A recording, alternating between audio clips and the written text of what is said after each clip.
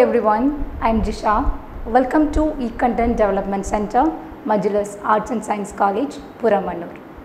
In this module, I just want to take yet another topic which is none other this coinages from feminism.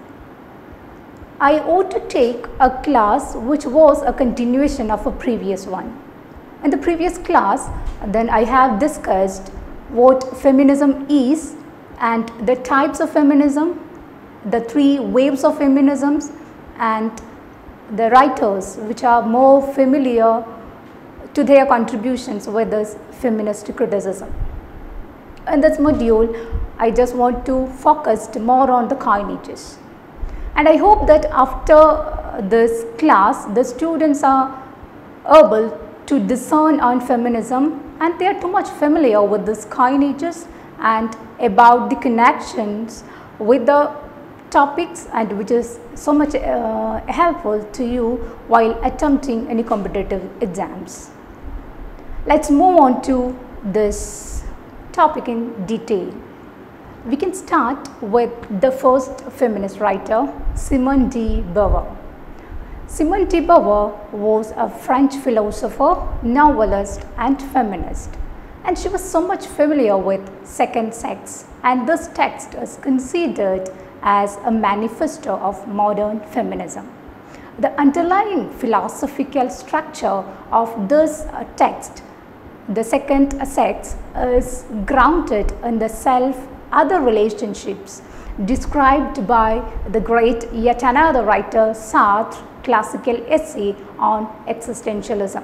We all are familiar with the term existentialism, but the emphasis placed upon the gender introduced a theme that are not present in the times. Okay, and before going in depth of this writer, we just move on to a quote said by Simone de Beauvoir. One is not born but rather becomes a woman as the starting point for a detailed phenomenological descriptions of becoming a woman. You know that the definition of a woman, and for of an attack on all those myths of this eternal feminine that reduce women to a timeless essence.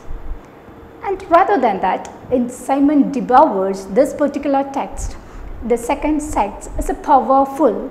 At the same time, it's talking about a woman to grasp freedom and this independence, and insists that the economic independence is an essential kind of thing for a woman in society, and at the same time to keep the existence in freedom. Paradoxically, she tries to say that what happened to the woman is that the feminist at the time of writing and believed that some form of this socialism would lead to women's manifestation. It was not until in 1970s that she openly identified that the feminist, it's a kind of a movement, and becomes involved in a campaign for this right to contraceptions and this abortions. And you know that Simone de Beauvoir was very famous in this first wave feminism that we have discussed before in the video. And let's move on to yet another feminist writer. It's none other Virginia Woolf. She too in the same wave, and Virginia Woolf was the first writer who introduced individualization in the feminine society, and she was the first writer who wrote literature for this female in the time of feminist sense.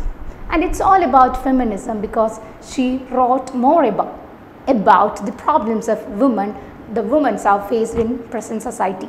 She had a brilliant mind, and she goes beyond all those conventions and created no distinction between genders. Her vision is based on the emancipation and independence of women as men. She wants every woman to read against their situations and at the same time react against the unbearable conditions. She wants education for women and wanted them to have an opinion and expressions. The problem of the women is that they don't have any kind of opinion about a subject. And the same topic was dealing in her novel A Room of One's Own.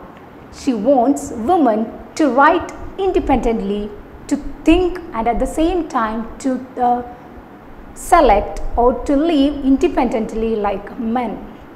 In her essay, The Three Unions, it's another essay by the same writer. In this essay too, she describes how women can prevent this kind of situation and when they are excluded from education, the professions and this public spheres. This essay is talking about a relativity or relatively neglected work of Woolf that deserves greater attention, and it is a center to an understanding of Woolf's feminism. Her linking of this private and public and how this structure of this patriarchal society leads to militaries to concern or to lead a kind of militaristic kind of attitude on women, and which was changing arguments for today's world. In this text, a patriarchal society was portrayed women in what manner and how we want to come out from this kind of a patriarchal system it's talking about. And I hope that it's clear to you about this particular kind of a writer, Virginia Woolf, and let's move on to another one, that was none other, Mary Wollstonecraft. She was another feminist. She make wonders through her writings, and the term patriarchal refers to the power relations in which the woman's interested in and subordinated to the interest of men. And this power relation takes many forms from this textual division of labor and the social organization of this pre-creation to this internalized norms of this femininity by which we live. We are living in a patriarchal kind of society, and feminist by which they are living is in a way connecting the people. And in patriarchal discourses, the nature and the social role of women are defined in relation to a particular kind of norms which is male. The society, the patriarchal society was created by male. A male chauvinism was working over every phases of this society, and this particular kind of notion was discussed in the feminist practice and post-structuralist theory by this writer Mary Wollstonecraft.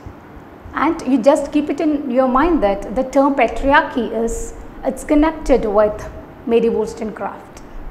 Judith Butler, another feminist writer and more than a feminist writer, she is from America and a philosopher, and her most inspiring and the pivotal work had many in her collection. And one thing was that Hegelian, it's a kind of a philosopher Hegel, and the term was simply arrived from Hegel, a person from a German philosophy.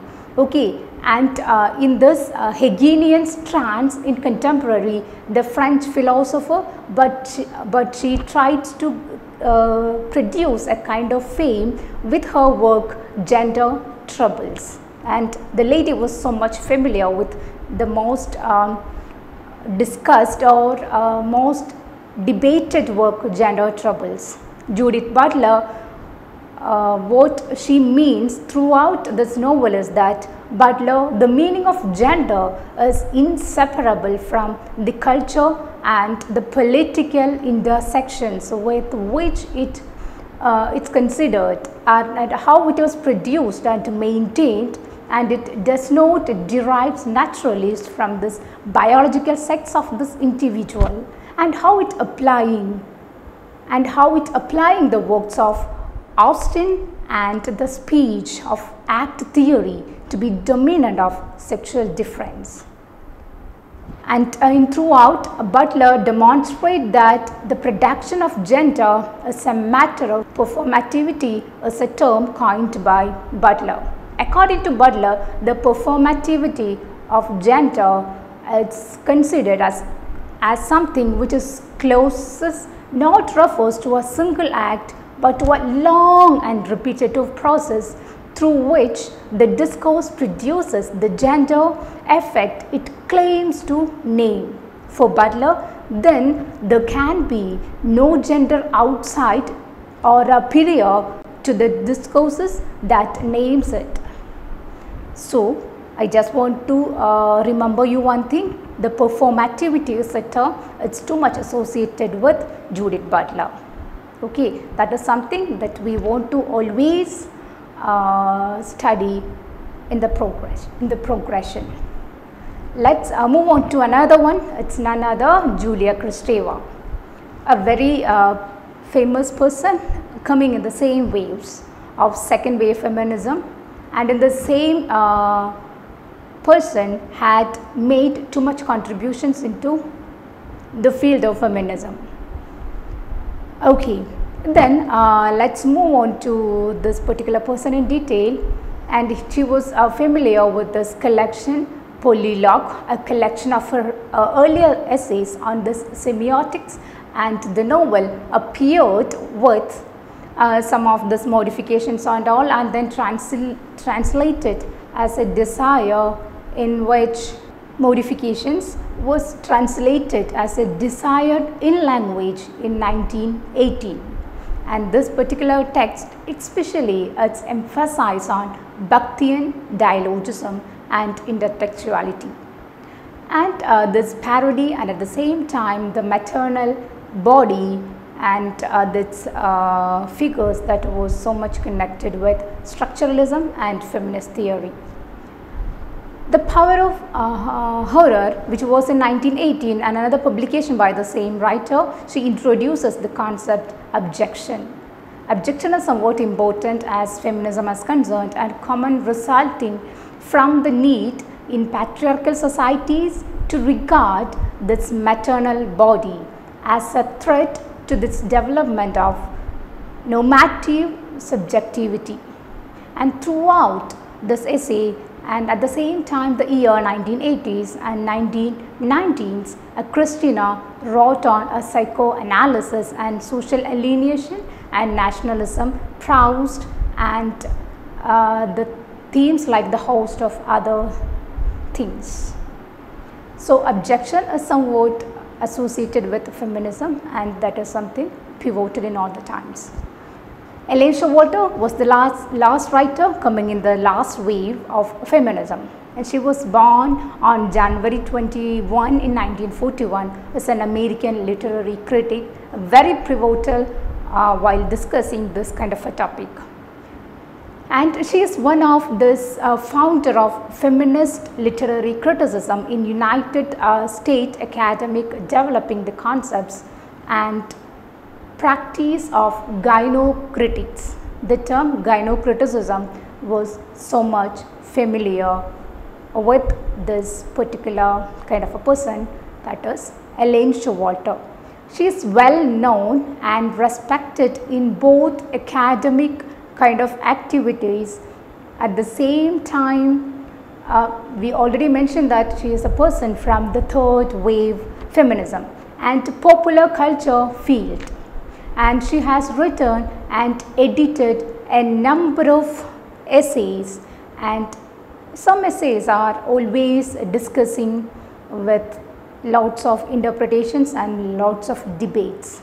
Showalter's best known works are Towards a Feminist Critics, which was in 1979, The Female Malady, and Woman Madness and English Culture in 1830s and 1890s, and in 1983, and The Sexual Anarchy and Gender of Culture at this Fine D.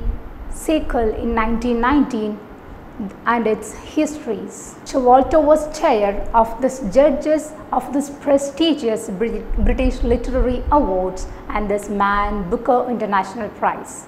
and her essay, The Towards a Feminist Poetics, and Showalter divided feminist criticism into two sections, and which is so familiar to everyone: the woman as reader and at the same time the woman as writer. A woman as reader, this way in which a female reader changes the apprehension of a given text and awakening it to the significance of this sexual codes. Then historically grounded the inquiry which proves the ideological assumption of a literary phenomena. That is the one thing. And the second one is the woman as writer or gynocriticism. The term gynocriticism was so much connected to Helen Showalter. Then Showalter coined the term gynocritic and to describe the literary criticism based in a feminine perspective. Probably the best description Showalter gives to gynocritics, as in this particular essay, The Towards a Feminist Poetics. In contrast to this angry or loving fixation on male literature, and this program of gynocritic is to construct a female framework for this analysis of women's literature, and to develop a new model based on this study of female experience rather than the adapt male models and theories. These two are somewhat important. At the same time, she introduced the three phases: the feminine, feminist and female. And feminine phrase, Showalter sees this first phrase taking place from what a roughly kind of thing, and she calls this a feminine phase and declare that it is a characteristics or characterized by women in an effort to equal to this intellectual achievement of a male culture. Then another one is feminist phase. What is feminist phase? The second phase, feminist phase, follows from 1880 to 1920, wherein the women are historically enabled to reject this kind of accommodating posters of femininity and add to use a kind of literature to dramatize this ordeals of wrong womanhood, which was started in 1818. Okay. Then the third phase is female phase, we know what is female phase. It's one of the self-discovery, and this writer says that woman rejects both imitation and protest, the two forms of dependency, and turn instead to a female experience as to a source of an autonomous kind of an art, and expanding the feminist analysis of culture to a form and the techniques of literature. And by concluding this kind of topics, we can conclude in such a manner that we may conclude that her views on feminist poetics are intelligent and largely devoid to rhetorical kind of extremity and confidently provocative kind of things. I want to complete this class with a quote from another kind of a feminist, Helen Sixon. She writes in a text that I like something and at the same time I write women and women must write women, and men, the men so only as an oblique consideration will be found here of man, and it's up to him to say that there is masculinity and femininity. Or at this will concern us once men have opened their eyes and seen themselves, which was a very beautiful kind of a quote done by Helen in this kind of text, The Love of Medusa. I hope that the class was so much helpful to you to write about this theory, feminism and the writers. And I hope that you don't have any kind of doubt and keep studying, and thank you so much.